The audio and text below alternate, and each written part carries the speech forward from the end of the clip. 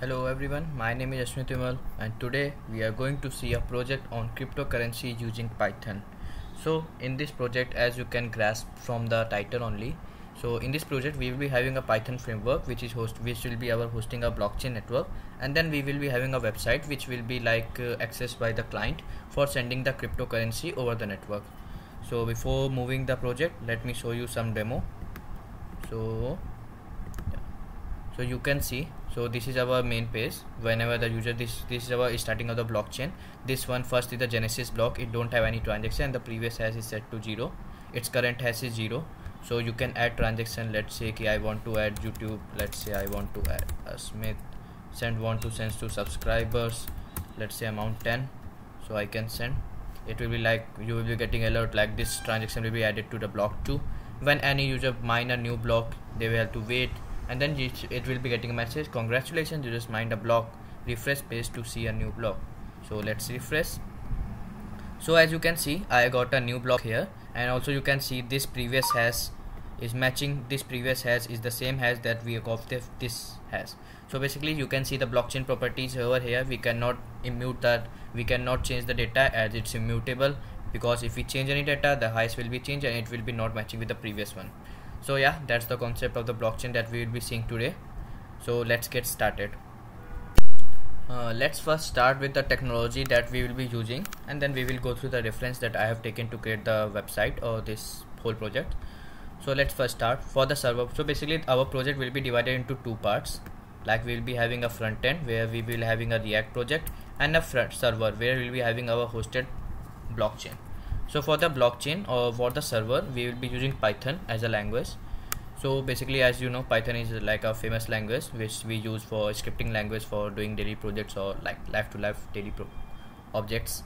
Then we have a Flask. So basically Flask is a library on the Python which is used for creating a micro server. So basically, like if you want to create a server in no time, or just a like startup server, or just for the basic one, you can opt for the Flask. It's very fast, and you can host your like projects. Like in this, I'm hosting my blockchain over the Flask. So yeah, this is from the server. Let's start for the front end part. So for the front end part, as I guess everyone knows, I will be using React. So React is basically a JavaScript library for building user interface. So it's declarative and component based. So it's like it will be changing the states according to it, and all the things are based on the component. And then yeah, apart from that, for the designing purpose, I have used MUI. So basically MUI offers a vast amount of components pre-ready. You can explore this MUI. They have a like built-in components like calendar, this one. So you don't have to write the code again and again. You can just copy paste from here. It's a very good library for you all. Next, I want to like show you the reference. So the creating a project, I have taken the reference from this Udemy course.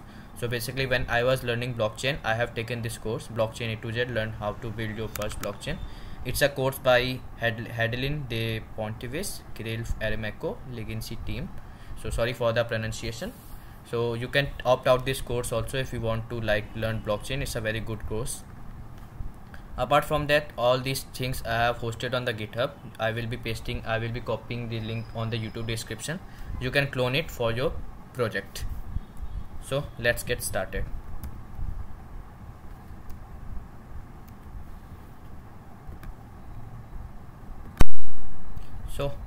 So those who don't know GitHub, so basically GitHub is a version control system software. So basically Git is a version control software, and GitHub is a platform for supporting this Git technology. You can host your repository, you can host your code over here, so that everyone, like I am hosting my code on GitHub, and now everyone can check my code over this link. So you can get this code over this link. So let's get started. If you don't know Git, you can use Git. If you have make sure you have Git installed on your local system. You can check it by doing git -- version. You can download Git. Like if you are using Windows, you can use Git for Windows for downloading the Git, or if you are Linux, you can do it for the Linux also. If you don't want to download the Git, you can get the code by downloading the zip also. Then you don't have to use to be Git installed. Just download the zip and extract it. So let's say you want to clone the repository. So open your terminal. let's go to where you want to like clone your repository. Let's say I want to, in the extra directory, I want to get this project on this extra directory. Write a git clone and then over here and copy this link and paste it here, then press enter.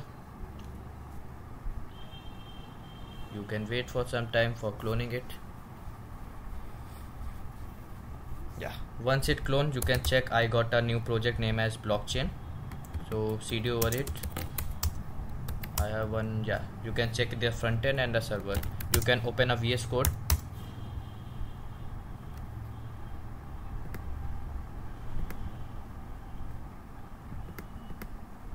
So yeah, before moving further, let's give you a brief introduction about the course, or like before the brief introduction of what is having under the hood. So let's first see the high level and then we will go into the depth. I will be starting from the server part and then I will be go to the front end part. So let me pick the some size. So yeah, first I have imported some libraries or some packages that I will be using. Next I have a blockchain class. So in the blockchain class we have like the create block method, getting previous block message, and proof of work. So basically proof of work is a like consensus mechanism of blockchain. We have many consensus algorithm like proof of work, proof of stake, DPoS, LPoS, proof of attention, etc. So here I am using proof of work, which basically based on like solving a cryptographic puzzle. Also cryptocurrency, widely used cryptocurrency Bitcoin also use proof of work. So in this you have to solve the hash and you get some target value or some target leading zeros. So if you in the hash you have these 5 leading zeros, then you can solve this block or mine this block. So this is the proof of work. Then getting hash, chain valid, add transaction, add node, replace chain. These are the some function of the blockchain. And from here the blockchain class is empty. Now I want to host this blockchain. We can't do like I can't do it on my system. It should be like everyone to be accessible. So for that I will be using server, or I will be requiring a server. So for that you can see here I am importing Flask. So Flask, you can get the server. You can create a Flask by like this line only. So you can create a Flask server. After that you can see these are some REST API endpoints. So basically REST API endpoints are the endpoints which a client, let's say ki hit, so get to information. Let's say you type www.google.com. So basically this is a endpoint. So when it hits the server, it returns you a HTML page. Similarly you will be having some domain name in front of it, and after the domain name you will be having the path, like which method you want to run for this path. So then these some block like mine block, get chain, is valid chain, add transaction, connect node, and replace chain. So this is the blockchain part. And then you have to run it as a server. Let me open a console or control this terminal. So like if you do ls, we have front end and server. Let's go for the server. Sorry, server. Yeah, you have to install these libraries that I have to use. For that you can use pip install -r requirements.txt. This will install all the additional libraries that you will be requiring. Let's wait. So yeah, all the libraries are installed. Then you can like open the server like this, python3 node.py. So this will boot your server. So basically now we have a server and everything is set up. If you go over this link, let's say go over this get chain method. So basically get chain method is defined here. So with get chain method you get all the blockchain.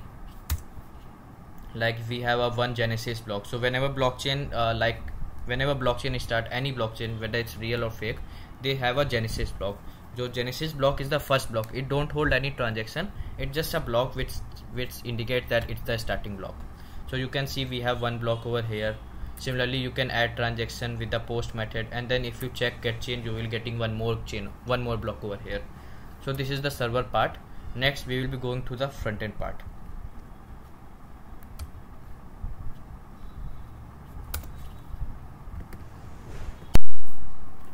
So yeah, like we have the server running. Like you can see we have a server on. You can see running on the HTTP page.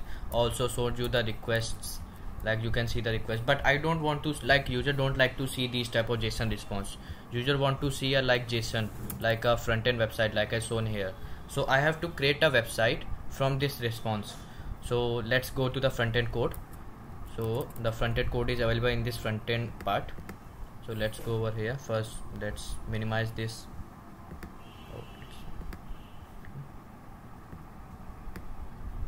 Yeah, so I have the front-end repository. So here we have the components, like these are the pages, like add transaction screen, the blockchain screen where all the blocks will be shown, then the header like we have shown. So for that, for running these repository, you will be having to run a client also. Like previously I run a this server, this is the Python server, and then I want to run a React front end where I will be like getting the responses. So for that, let's first move over to the front end repository. Now I am in the front end folder. Make sure you do npm install on your system. It's necessary because npm install all the packages. So like Python, we have a pip for installing Python packages. Similarly, for installing Node.js packages, we have npm. So make sure you have npm installed. Then do a npm install --save. This will create a node modules directory, and which like this will create a node modules directory which contains all your like plugins that are required for this project. So let's wait for it to be completed. Till then we can go over to the code. So first we have a app.js file. It's hard to be understand. Let's wait for this code. Then when it's up, we can show you how the live work. So yeah, it's completed. Next you have to do npm start. So this will start a front end, or this will start your website. It will take some time, about 1 minute. Oh, it's fast, never expected. So yeah, let's wait here.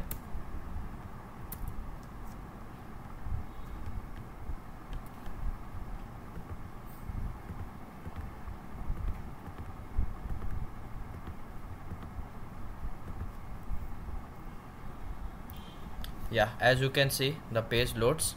Here we got the first response. Like you can see, this is the response, that this was the server response that I get from the server, and this information is now shown in a designing way, like in the front end. Like this code is like consumed by the front end, and then we have a block over here for visualization purpose. Here the block number, this is the timestamp, this is the transaction, this is the previous hash, and this is the hash. So basically all the information that was here was shown over here, and this was with the front end. So let me show you the front end code. So the front end code start with the app index.js file. So this is the first file which creates a like root, or like the starting of the web page. Then we have a route. So this indicates that if we don't have any route, go to the blockchain screen. So let's go to the blockchain screen. So this is our blockchain screen. So these are some React code. So this fetches the get chain, like the same link that I have shown over here. This fetches this endpoint and then wait for the result. Once the result is fetched, then it is shown in the in the HTML form. We have a container, then we have a grid, and then grid we have a list of all the blocks that we have presented over here. So you can see this, all the information is over here. So let's see the next page. So next page is the add transaction. So this is the page from where you can do a transaction, like I have shown in the demo. Like let's say my name is Asmit, I want to do a transaction to someone else, let's say XYZ. I want to do a transaction, let's say 5 Bitcoin or 5 coin, any whatever name you want to give. And next you have to click a send button. So you will be getting a message, this transaction will be added to the block 2. So basically this transaction is not added yet, this added to a transaction board. So in a blockchain we have a concept of transaction board. So all the transaction that happen goes to the transaction board, and whenever a miner mines a new block, whenever what a miner does, basically takes all the transaction from the transaction board and then try to solve a cryptographic puzzle to get a hash. Once he get a hash, he then do the hashing, and then we add all the transaction from the transaction board to the blockchain. Once it added to the blockchain, now it cannot be reversed, it becomes the immutable. So similarly, now we have the transaction on the transaction board, no new blocks added till yet. Once you click on a mine new block, you can get a message like congratulations, you just mined a new block. So new block is now added. So if you go with this response, if you refresh the page, you can see I got 2 new blocks. So one was the previous one, Genesis block, and now this one is added to me. So this is the new block that added. You can see it has the hash. The previous hash is the same hash of this hash. It has a proof. So basically it's the proof. It's basically a nonce. You will understand once you do a blockchain course. It's the timestamp, and you can see the transaction that we have done. So Asmit had transferred to the XYZ, and this is the 5 coins. So you can see, yeah, this is done. Also you can see, like, if you know blockchain, every miner gets a reward whenever he mine a new block. So you can say this is our blockchain contract address. So basically it's just a random screen for now. In the real, it is a blockchain wallet address, and receiver also have a wallet address, and then the sender or the blockchain sends the receiver 10 Bitcoin or whatever the reward they have set to the miner. So this is, now you can see over here when I check the restart button, you can see, yeah, I got 2 new blocks. So this was the Genesis, this was the same block that we got over here. So this is how the whole blockchain is working in this project. Let's go over to the some other, like this add transaction page. So you can see over in the code over here, this dialog box is over here, add transaction screen. So this is the dialog box. You can see dialog title, send crypto coins. So this is the dialog box that I have created. Once user click on this send button, it do a hit on this add transaction REST endpoint. Basically do a post request on this add transaction endpoint with the data. This data then goes to the server. So you can, if we go over the server, there is a add transaction method. So this goes over here. What it does, it takes the JSON method that we have sent, it gets the keys over here, and then add a new transaction in the blockchain. So blockchain.add transaction. So if you go over the blockchain, this method add transaction, you can see the transaction board say we have added a new transaction over here, and just return a new block index. So this is how this work over here, this send button. Once you click on a mine new block, let's say what is this mine new block. So mine new block button is available on the header part. So where is my header? So if you go over here, header, you have a new button like mine new block. So it call a function name as mine block. So if you go over the mine block, it's take another REST API endpoint which is known as mine block. So it wait for the it hit the mine block endpoint. Let's say where is the mine block endpoint. So mine block endpoint is this. So what it does, it takes the previous block, previous hash, and then add a new transaction over the blockchain, and then return a response like you just added a new block, blah blah blah blah. So this is how it's done. Everything is now on the place, and you can add more transaction over here. Similarly, let's say one more transaction. Yeah, these transaction will be added to the transaction. Again, whenever new miner blocks a new block, you get a new message, and then when you refresh, you get a new block over here. You can see. So again, also you can see the hash. This hash is available over here. So this provides this helps in not breaking the security or helping not the data to be changed. So yeah, this is all from now. You can check out this project and let me know if you have any doubt in the comments. Thank you.